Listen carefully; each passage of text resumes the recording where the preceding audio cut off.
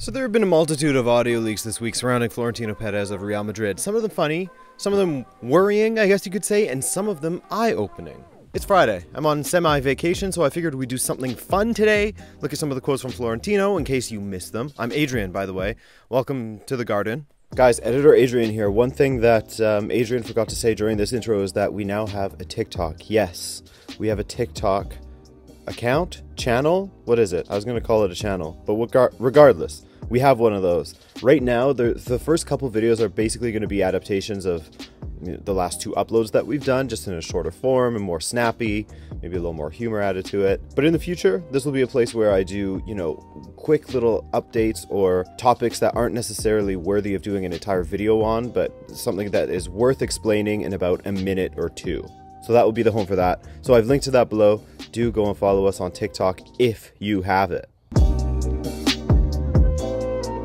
Beginning on Monday, July 12th, Spanish news outlet El Confidencial released some audio clips and published quotes from conversations with Florentino Perez back in 2012, some from 2006. All of these convos took place about a decade or more ago. In reaction to some of the quotes, which we will get to later in the video, Perez released a statement via Real Madrid's website saying that he will take legal action against the journalists who he alleges, keyword alleges, recorded the conversations and then sold them to El Confidencial, Jose Antonio Abayan, as well as legal action against El Confidencial themselves. He said, quote, "The quotes published are from conversations secretly recorded by the journalist Jose Antonio Abayan, who has been trying without success to sell them for years.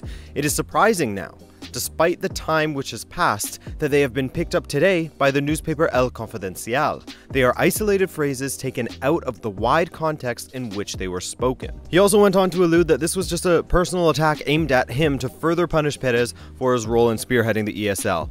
Whether it was or it wasn't, it's plenty of bad press for the man who is establishing himself as football's greatest supervillain. But I will say, I'm sure that these sort of comments are made all the time behind closed doors by people in Perez's position, by managers, presidents, etc. As for the man who Perez has accused of selling the tapes to El Confidencial, Jose Antonio Abayan, he has vehemently denied it, using some colorful language along the way. Here are a few notes from his statement. Quote, "I would like to sit down with Florentino for him to tell me face to face that I tried to sell the tapes. This is a lie, and if Perez has any balls, he should prove that I did. I haven't lied once in my professional career, and nobody can claim otherwise. I haven't got the faintest idea how El Confidencial got hold of the tapes, although I can picture various possibilities or scenarios. Florentino, I would like you to invite me to wherever you want, along with all your sucking friends in the media like Tomas Roncero, Ciro Lopez, and Iñaki Cano. You can ask me questions, I can ask you questions, and we can get to the bottom of this. Florentino knows that he will never report me." Abayan also spoke of some other things that are directly related to one of the leaks that came out yesterday afternoon, that Perez has guys like Antonio Garcia Ferreras in his pocket, the man behind the channel La Sexta, and anyone who says anything that goes against Perez will be in trouble. That's sort of what he was alluding to. These quotes from Abayan came out 24 hours prior to the Perez leaks regarding his intentions to set up a Real Madrid-centric television show. In fact, let's talk about that leak now so it all makes sense. On July 15th, a leak came out in which Florentino Perez was quoted talking about how he was going to ensure that an old Spanish public TV program, El Rondo, would disappear and would be replaced with something that was more Real Madrid-centric, with his buddy Ferreras. Antonio Garcia Ferreras, who previously worked for Real Madrid's PR team and was the head of Real Madrid TV, left to become the president of the channel La Sexta. Related or not, you be the judge, but in 2014, La Sexta began broadcasting El Chiringuito, hosted by none other than the hand-wringing Josep Pedrerol, and has had accusations of being a mouthpiece for Perez and Real Madrid. As of yet, El Chiringuito hasn't commented on any of the leaks, stating that they see it as in poor taste to speak of leaks. But some have pointed out that they had no issues in speaking about Lionel Messi's leaked contract from last summer. But that aside, let's get to some of the more fun leaks from the last week of Perez leaks. Plenty of quotes surrounding two absolute icons of the club, Raul and Casillas, came to the fore this week. Some of them had actually been published before in the past, but there were a couple of freshies as well.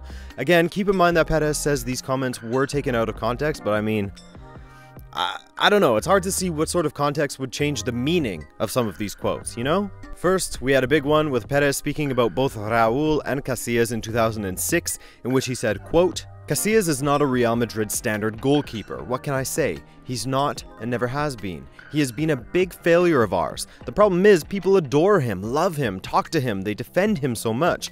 He is one of the biggest frauds, and the other is Raul. The two biggest Real Madrid frauds are first Raul and second Casillas."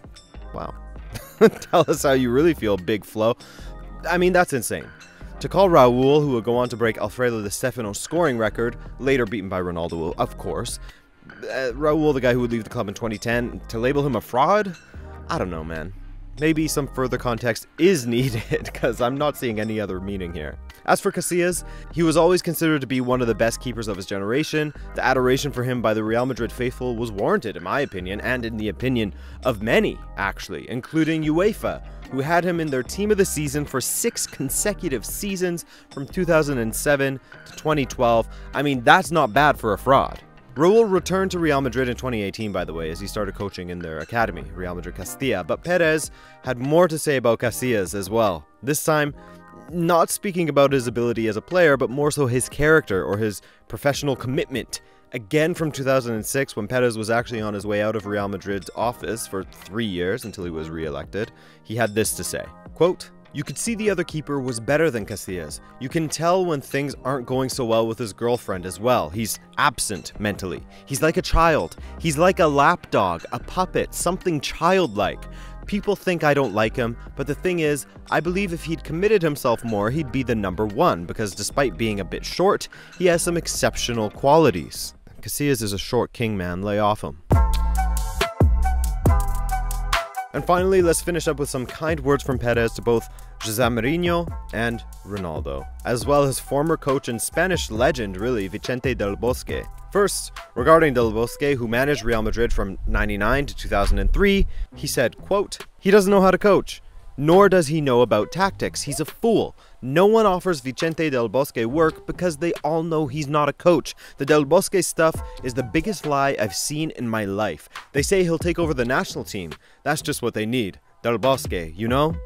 That last sentence, I'm pretty sure, was made sarcastically, but it turns out he was just what the Spanish national team needed after Aragonés. Under Del Bosque, Spain won their first World Cup and defended their European Championship title.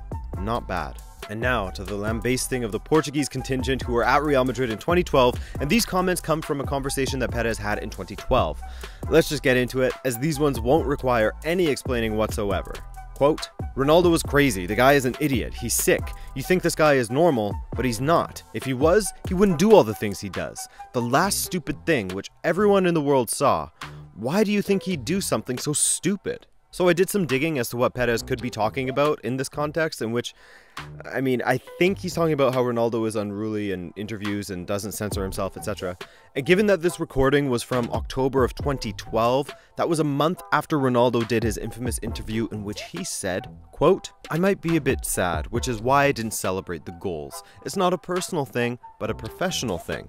People at the club already know what I'm talking about." This is one of a few times in which Ronaldo said he wasn't happy or didn't feel supported, and then later got a new contract at Real Madrid. I would assume this is what Perez was talking about and was unhappy about. As someone who, you know, has to sign off on these increases in wages, I'm sure he'd be unhappy with that. So let's go further. Quote, "Jorge Mendes has no control over Ronaldo, and it's the same with Mourinho. None at all. Even for interviews, they don't listen to him. These are two guys with terrible egos, spoilt, the pair of them, who don't see the reality because they could both earn a lot more money if things were different. They are both abnormal because we're talking about a lot of money in terms of image rights, and with that face they have, that challenging glare, the fact that no one likes them, if the publicity was different, everything changes." I mean, he may be right, who knows? Without the publicity and the media train behind both Ronaldo and Mourinho, perhaps their attitudes would be seen very differently. But anyways, Perez also spoke of Pepe's transfer from FC Porto to Real Madrid in 2007 and alluded to some fishy business between the Porto president, Jorge Mendes, and the Swiss banks. Nothing too surprising there, given the individuals involved who have had some other allegations thrown their way in the past as well. Update. We have an update from this Florentino Perez drunk dad at the dinner table storytelling scenario. It has come out that he said that Luis Figo is a son of a bitch. He f***ed up the dressing room together with Raul. So, I mean, he had smoke for everybody. He definitely had smoke for everybody back in the day. And another one, this one's a little more, not safe for work, a little more adult. I'll link to it, of course, but I won't read it all out. He's basically talking about what Mourinho said to Ozil about his new Italian girlfriend, because Mourinho was growing tired of Ozil constantly flying his private jet to Italy to go see his Italian girlfriend. So, yeah, it hasn't stopped. It's going on all week. El Confidencial clearly has a lot to pull from.